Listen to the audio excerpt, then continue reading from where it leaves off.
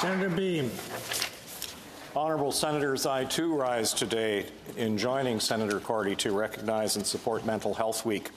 As many of you know, the terms mental health and mental illness are often mistakenly used interchangeably. It is important to make a distinction between the two. La santé mentale est un état de... Mental health is a state of well-being which we must all strive to care for daily, just like our physical health.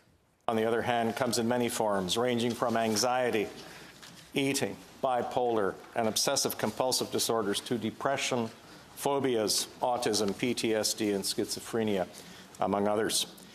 It is important to note that mental illness does not discriminate. It can affect anyone at any age, of all socioeconomic backgrounds and walks of life, and can have significant impacts on one's well-being. As I look across this chamber, I'm sure that all of us, my dear colleagues, have been impacted in one way or another by mental health issues in our lives.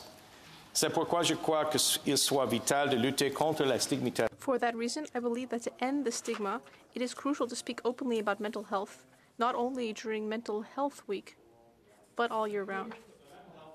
Canada was created in response to the Senate report Out of the Shadows at Last, which developed a framework for action in advancing the mental health strategy for Canada. Our colleague who just spoke, Senator Cordy, was among the senators on the Social Affairs Committee at that time. Senators Dick and Mercer also participated in this meaningful study. I wish to also recognize the continuing advocacy of Senators Munson, Bernard, and Housakos, and my seatmate, Senator Kuchar, an expert in the field, as we have just heard.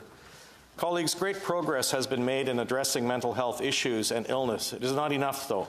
Much more needs to be done. To this end, we have had some modest but important developments recently in the Senate. This august institution is not immune from mental health concerns. A Senate Mental Health Advisory Committee has recently been struck, comprised of administration employees and senators' staff, with the active participation of Senators Kuchar, Rob Black, and myself. You may have encountered some of the committee members outside the cafeteria yesterday and today. The committee aims to reduce stigma on mental health and suggest ways forward for all of us. Mr. Speaker, I would like to thank you for your ongoing interest in the committee's activities and for being a champion for mental health. The committee is in its infancy, so it will certainly require and deserve enthusiastic support from all of us. Colleagues, mental health, our psychological well-being, must be a concern for all Canadians. It is the duty of each and every Canadian to change the conversation about mental illness and mental health in order to put an end to the stigma.